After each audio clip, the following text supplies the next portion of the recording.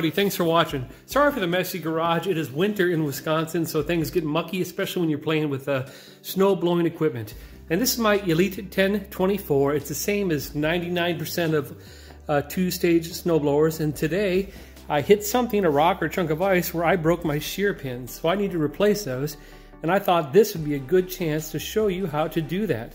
The shear pin is basically on your auger. These red things that turn around are your auger, and they turn the snow and throw it into your secondary blower, which shoots it out through the chute. Now this is designed to be a safety mechanism, the shear pin.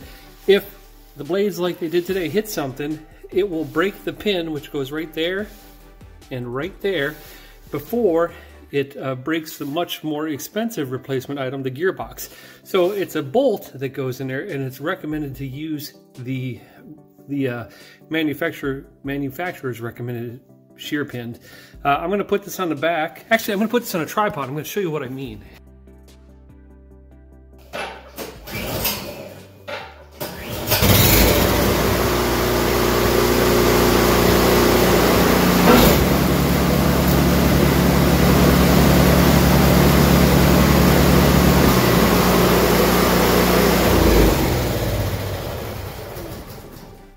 Alright, that showed what I wanted to show you. You can see the second stage was spinning real fast.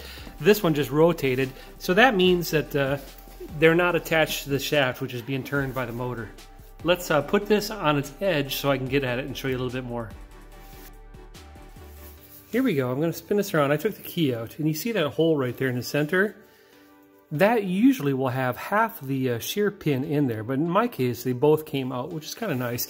If they're stuck in there, just get a punch or a screwdriver and pop it out with a mallet.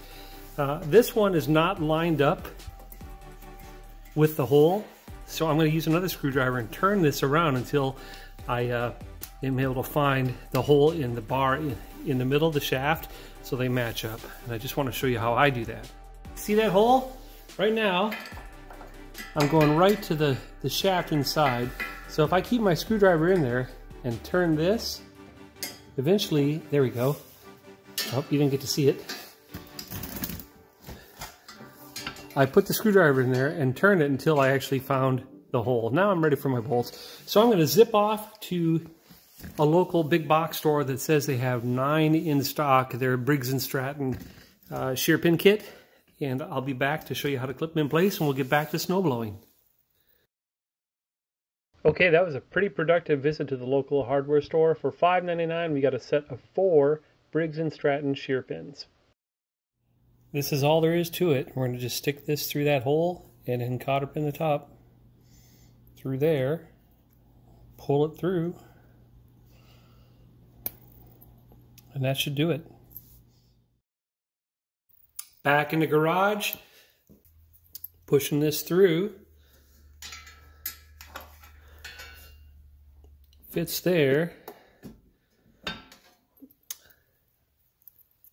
going to do it from the other side so you can see me put the cotter pin on.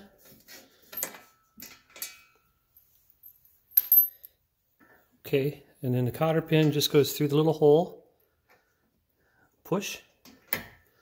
One more. There we go. This auger is now attached to the drive shaft. Repeat the process on the other side. Same thing.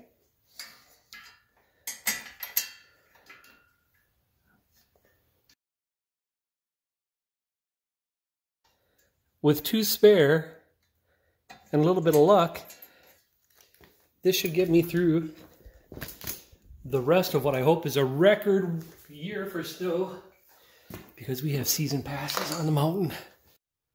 What would a DIY how to fix it video be without the final proof that it's fixed? So, key in, on, prime.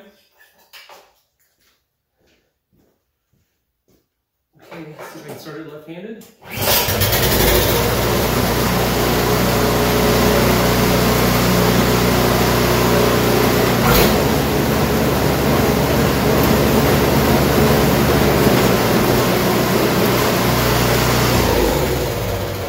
There you go, folks. It works. That's how you replace the shear pins on a 2-stage snowblower. Keep these things on hand, probably about $1 each when you buy them in bulk. I now have 2 spare, so I have to get outside and finish the driveway. If you like this video, please do me a favor, hit subscribe, hit like. Also, if you want to buy some shear pins for Briggs & Stratton, I'll stick a link in the description below on where you can buy a set just to have one on hand for when you need one for yourself. Thanks for watching.